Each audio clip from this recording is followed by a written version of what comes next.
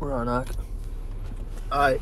Hey, first and foremost, I'd like to say, Call Halalyum, Yahweh, Ba'Shem, Yahweh Shai, Ba'Shem, Rakak Wadash. Hey, double honors to the elders and apostles of the great millstone that taught us this truth. Shalom and salutations to the hopeful elect, spreading the gospel throughout the four corners of the earth, presenting their bodies as a living sacrifice, as the scripture teaches to, wherever they may be. And shalom to the very, very, very, very, very few sisters that listen up as well. I'm the brother Yahweh from the great millstone Chicago camp. Not the Zakia. Marielle. Yeah, and basically, the brothers, the spirit, man, that I was meditating, and I was walking down the street, and the brothers had seen me, and they had scooped me up. The brother down there ran me over. No, I was just fucking around. But, nevertheless, I was just in the meditating, man, thinking, about how glorious the kingdom gonna be, man, and I was talking on the video chat with the brother from Australia earlier, man, and I was telling him, man, he on the other side of the world, It was like 11 o'clock in Chicago. It was like fucking 2 o'clock in the morning over there. It was 11 in the daytime and 2 o'clock in the morning over there. That shit was weird, but nevertheless, hey, we all going through the same thing, man, for the same goal, and we going through shit that we deserve more than the bullshit we go through. The Most High deserves we deserve more punishment from the Most High to actually get something we don't deserve, which is the kingdom of heaven. So, brothers, we gotta actually know why we doing this, and when you know why you doing this and you know what you're doing it for, it makes this road so easier. And you also know you ain't got control of it anyway, man. All you can do is push the truth, man. But nevertheless, we're going to jump straight into the scriptures, man. Okay, you want this one? Let me see. I'm going to start at 16. Go up. I was thinking about that in the spirit. Go start at 15. Start at 15. Okay, cool. This 2 Corinthians 4:15. It says, "For all things are for your sakes, that the abundant grace might through the thanksgiving of many redound to the glory of Yahweh."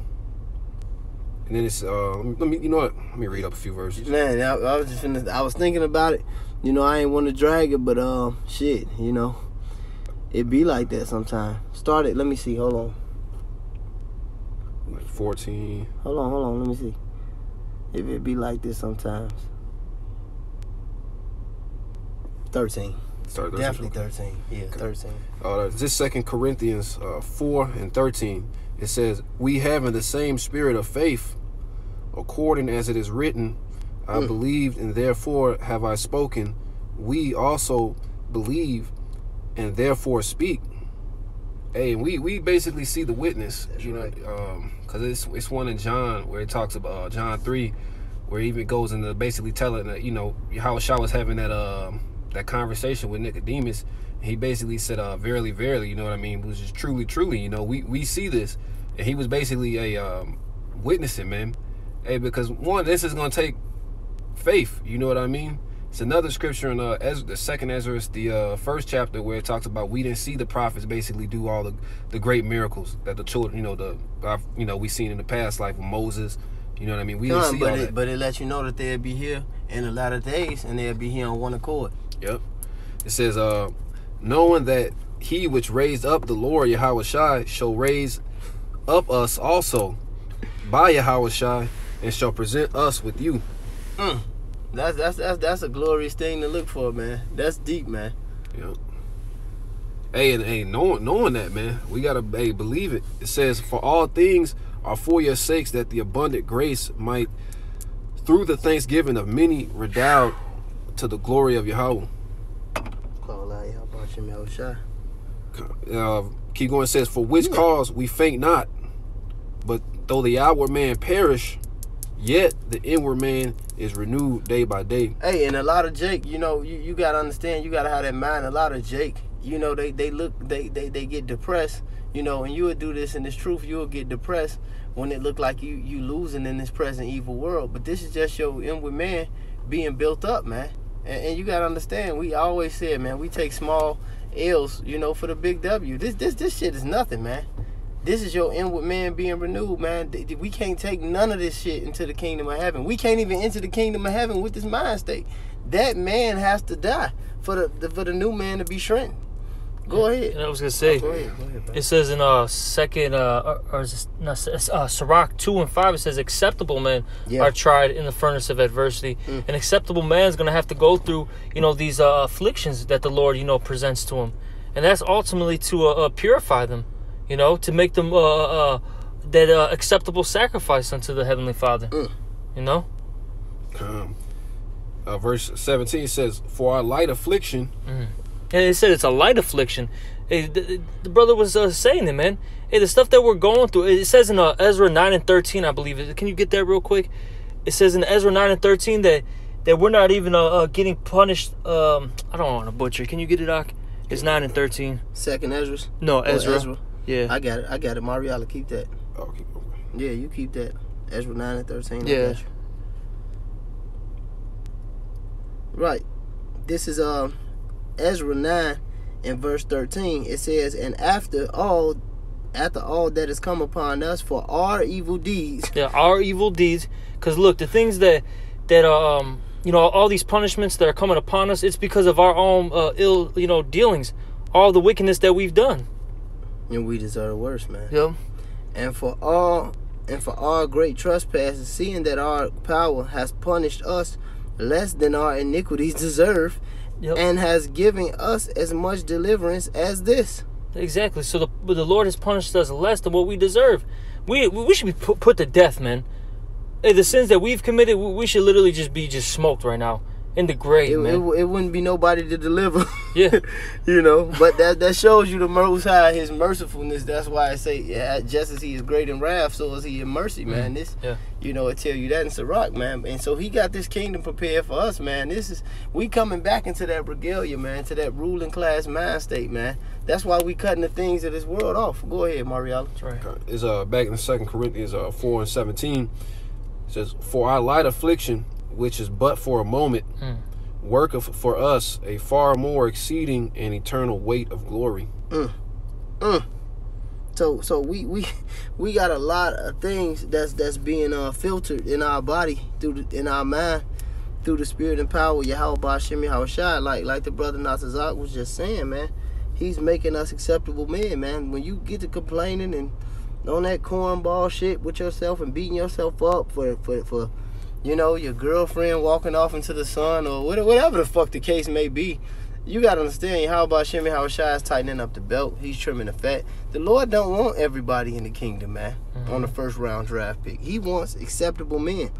I'm gonna bring this out. This is Philippians 3 and verse 1. It says, "Brethren, I count not myself to have apprehended, but this one thing I do, forgetting those things which are behind and reaching forth unto those things which are before." And that's the pressing to the kingdom of heaven, man. Present your body as a living sacrifice, and as the Apostle Paul also said, dying daily. Verse 14, "I press toward the mark for the prize of the high calling of Yahweh in Mashiach Yahushai. Let us therefore, as many be perfect, be thus minded. And if anything ye be otherwise minded, Yahweh shall reveal even this unto you." You got to snap the fuck out of it, man. And really lock in and be fully persuaded in this truth, man. There's nothing else, man. We occupy in prophecies, man. Yeah. Nothing is out here. You can't even go to the club without a fucking face condom on. Let's go, man. You gotta, what the fuck, man? No, go ahead. Don't look at me weird. It's the spirit. It's the spirit. You said, "Let's go," because I was talking to Shapaya about this. Shit. And you, through the spirit, you gotta let go of this present world, man. But in the sense of letting go, man, casting your cares upon Yahweh Shai. For He cares for you. I've been watching all these army movies. All I do is really watch a lot of these fucking like movies with the value, like a lot of these army movies, and listen to these like prison documentaries and shit. And basically, like, hey, we pilgrims on the earth, man. We POWs. Like, we're not in that mindset of fucking looking back, man. Settling down. Yeah, holding on. You don't got anything to hold on to, and the only thing you got is the truth. Which is the kingdom. It says in the scriptures that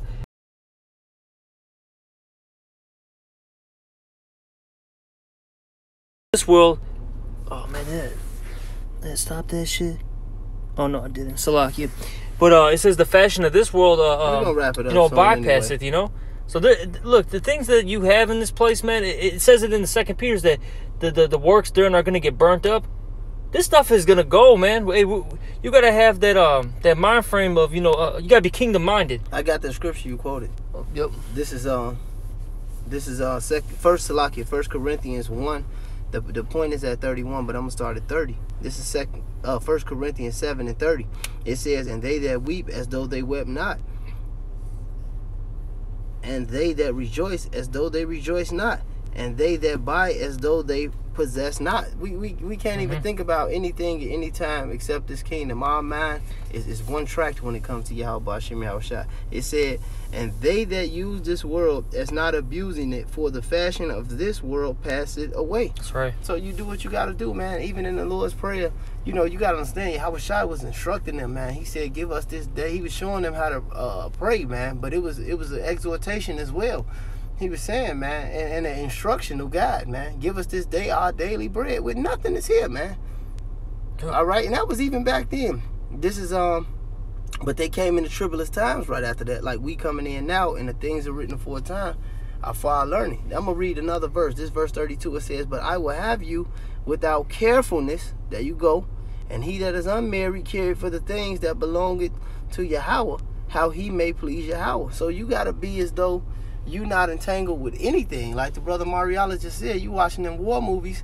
The one of our favorite clips, to bring out, and Apostle Elder Rakar always bring it out, that dead presidents, man. That was one of my favorite movies, even coming up in the world. Still is. When he balled that paper up, he said, oh man, Chris Tucker told Lorenz Tate, you got a beautiful wife, you got a beautiful daughter in the world, man. He picked up that picture. Fuck that picture. Me thinking about that out here get me killed. I don't think about that shit if I get back home, man. I'm thinking about that shit. Yeah. Hey, this shit real, man. Yep. Go ahead, brother. So whatever y'all got, man. Damn. You know what? The spirit. Go to the Hebrews 10 and 10 and 30. Damn. Hey, this is that's the mindset we in, man. Like that's shit real. Hey, I'm gonna tell you something, man. These brothers been around me for years, man. The type of man I am, and these brothers know. If you just talk to me regularly and hang out with me, you would never think I got a woman and 3 kids. Yeah. I'm not. You would never even think it. I don't get around the brothers talking about my woman, and my woman ain't coming around the brothers. They are my children. None of that shit. That shit is folly to me. But that's just me. Hey, like the Elder Kazak said, man, your woman and the shit you got going on in the crib, that's just another part of the matrix, man. I don't even bring that shit up on wax. I'm just doing it to show you, man, like, I'm not a rah-rah nigga just talking about this because, this brother ain't in my situation. I am, nigga, and I don't give a fuck about him. Because I know, Salaki and Natazak, real quick, because, hey, if this world continue on, your kids can grow up and be broke rich if they wanted to. And you know what that mean. Your woman can leave you, man. Your woman can start a fight with you. You whoop her ass or something like that. This is not expedient to do, but, you get locked up in the slammer. She do another dick. Esau give her child support, alimony, and all these benefits because she's wicked and committing adultery and condemned you, man. Wait, why would you care? This shit don't belong to us. We just got it while we here. That's right. The hell with this place, man. Go ahead, not I was going to add a quick point. That's why the scriptures just say, 2 Timothy 2. Shit's some folly, man. I think it's 2 Timothy. It's either 2 and 3 or 2 and 4. It says that to not entangle yourself with the affairs of this life. God, he said that he taught about a soldier. Yeah. And after he said that, or before, he said, commit these things to faithful men. A lot of you niggas ain't faithful, man. That's why he told Ezra, show it to thee and those like thee. A lot of you niggas, Nick Cannon wasn't ready for this shit, man.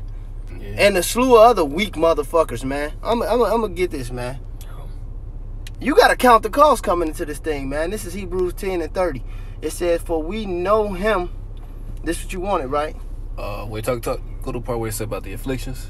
You called for it. Yeah, it's 32. No, it's all good. This is Hebrews 10 and 32. It says, but call to remembrance the former days in which after you were illuminated. And we do that every day, man. Like, shit, I got inspired by this brother where it's like, hey, you can't see the brother through the camera, but hey, even getting the gains and shit, that shit. They know the Murph. You know what I mean? I wish they had the view. But nah, man, like that shit takes real discipline and shit. You know what I mean? And we the disciples where it's like, hey, you gotta be fighting to have your mind locked in to that end game, man, which is the kingdom. Hey, you gotta watch that movie Kill Bill, man. How she went through the straight, especially Volume 2. Yeah. When you type in, just even type in the cruel tutelage of Pai Mei when he was teaching her the martial arts, man, and how the shit he was dragging her through. Hey, man, humility comes before honor. But when dude buried her alive, and she was on that deathbed, man, and she ain't had no option, what did she go back to? Her training. What he taught her, that cruel, brutal shit helped her in that dire straight moment that another person would have just broke for, who wanted the comforts of this life, man. You got to take the cruel tutelage of Pai Mei, man. That's what the Lord bringing us through.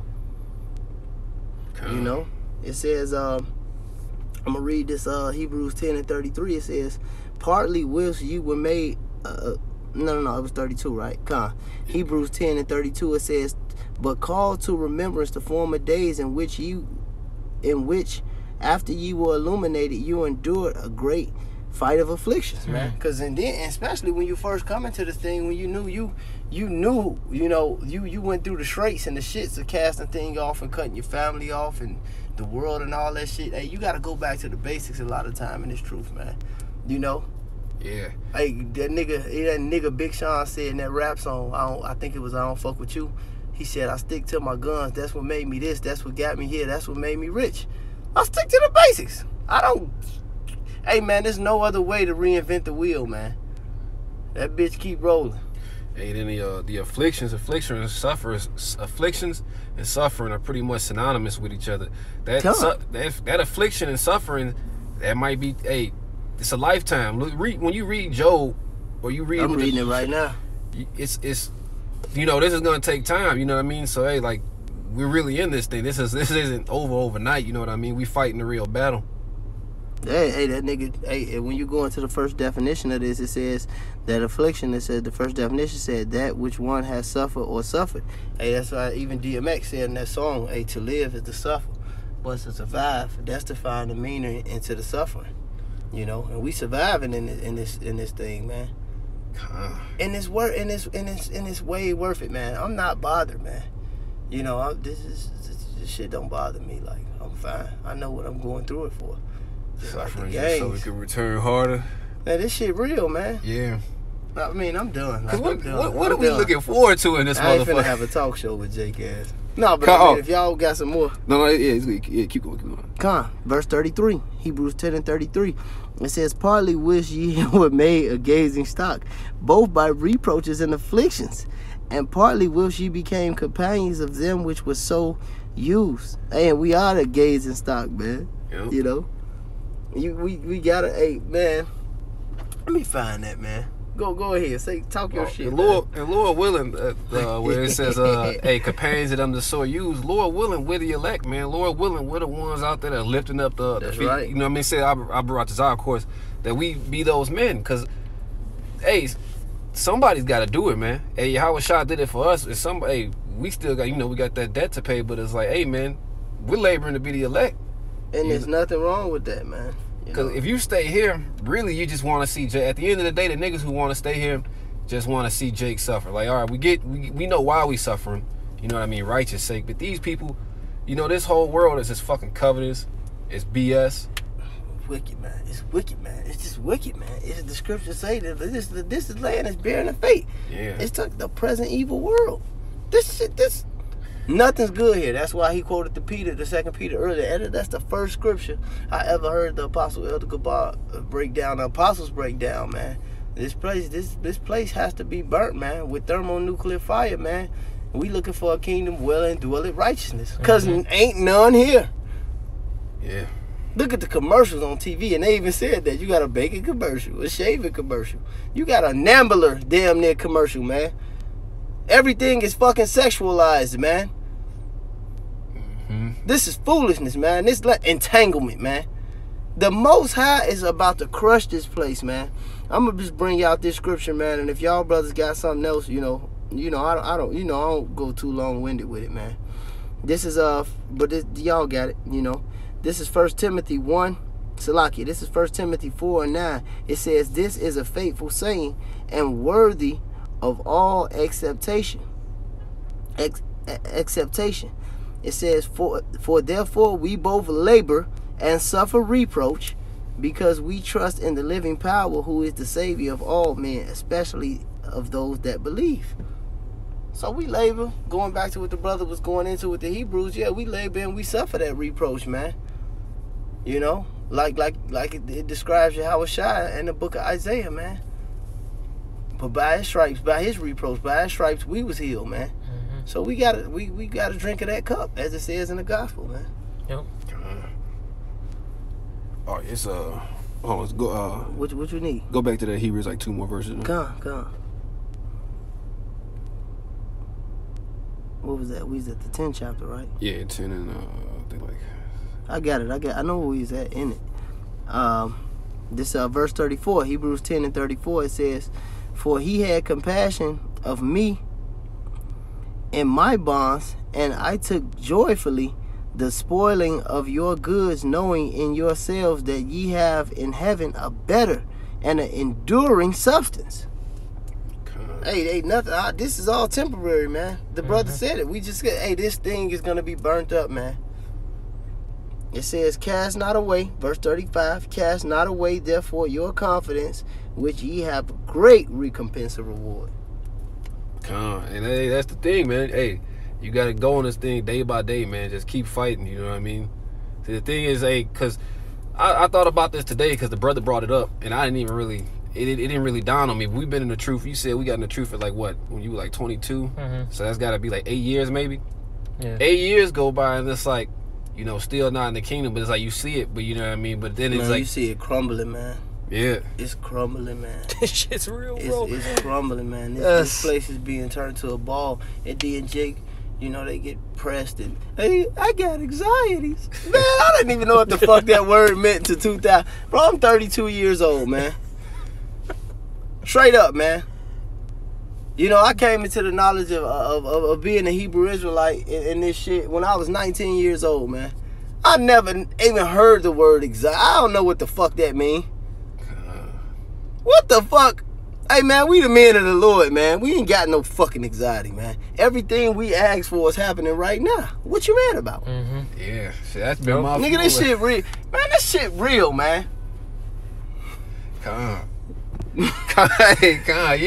let me read this 35 over, man. Hebrews 10 and 35. "Cast not away, therefore, your confidence." You gotta have faith, man.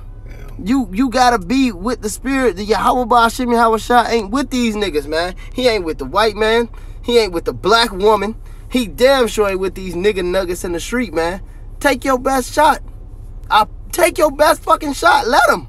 "Which have great confidence of reward." Salaki, great recompense of reward. This is the payback of the elect. It says, "For ye have need of patience, that after ye have done the will of Yahweh, ye might receive the promise." Yahweh Ba'ashim Yahushua ain't one of these niggas running a pyramid scheme, man. He ain't trying to get your money, man. He's saving you, nigga. He ain't got to lie to you like a nigga. The Lord is not man that he should lie, man. He don't have to. He can just judge you. He can deliver you. Yeah. You gotta have balls, man, when you're a man of the Lord, man. This is the testimony. You know, you gotta have faith. You gotta have confidence as a man of the Lord. Hey, you gotta be bold, man. Some Jake too cautious, man. Yeah, it's a balance. You walk on eggshells in this truth, but at the end of the day, I don't give a fuck. Shit. The scripture tell you in Judges, hey, the Lord be with you. Oh, mighty man of valor, man. Hey, I feel like a man of valor. I don't give a fuck. I think the Lord with me. I'm going into battle. Hey, that Joshua 1 and 9. If you read Joshua 1 and 9, it's basically a commandment to have faith, to be of good courage. Shit, man, this shit real, man. Hey, and that was right after Moses. So basically, Moses had died, then Joshua took Moses' seat. He was his successor, man. Yep. You know, and Joshua and Caleb, man, was wild, man. They had balls, man. And this is Joshua 1 and 9. It says, "Have not I commanded thee, be strong and of a good courage. Be not afraid, neither be thou dismayed, for Yahweh thy power is with you, whithersoever thou goest." Oof. There you go. There you go.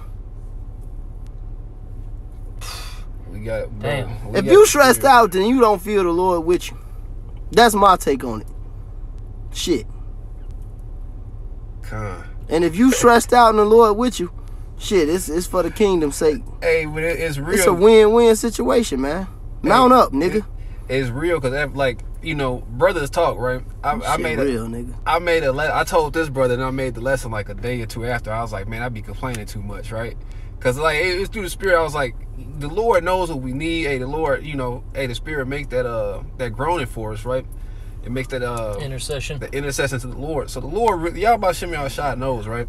But a lot of this shit, we just got to deal with it, man. And every time I talk to basically a brother, like let's say it again, I talked to Shapai, he said, hey, I be going through shit. I don't really tell brothers, you know what I mean? I know we all got our fucking me neither. Our afflictions. He said, ain't no point. I ain't putting you niggas in my business. I don't want to hear y'all business. The brother said, I don't give a fuck about that shit. Do the work. Go ahead. I don't care about that. The brother said, but no, I got the 3 fights with my baby mama. I don't care about that shit. Go ahead. It's like but it goes back to that scripture because I remember hearing a video that you made a while back. That Sirach, that take no heaviness to heart, man. You can't. Just fucking deal with this shit. Hey, the scriptures say, gird up your loins. I demanded of thee, man. The Lord said that to Job after he was going through all this shit, all these afflictions, man. Dealing with a worse situation than you're dealing with, man. He still told Job, gird up your damn loins, man. Be a man. God knows, the only person in the scriptures that got it worse than Job was Yahushua, man. Job, cause you really gotta think, man. The mindset and the masculinity that Job had, man. You would never even know what it felt like to even be Job. The riches that Job had, you would never on this side. Ain't nobody on this side ever been rich as Job. Never had their house in order like Job. Not even a woman. And look what this woman was on. So you go ahead, Mariala. Hey, the first thing that we read that Hebrew that this back in Hebrews, it man.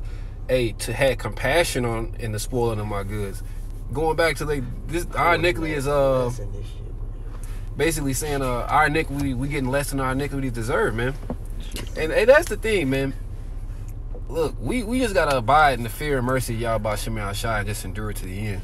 You know, long story short, but because a lot of shit that we go through, you gotta applying that wisdom, man. I'm before I butcher it. What's basically basically just applying the wisdom and knowing the scriptures, man.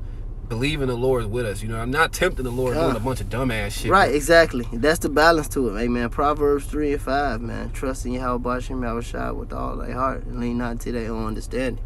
Bro, we see this motherfucker fall. I'll be like, certain things, you know, that we worry about, but then you got to say, hey, you got to let the Lord deal, man. Because, hey, we the workmen.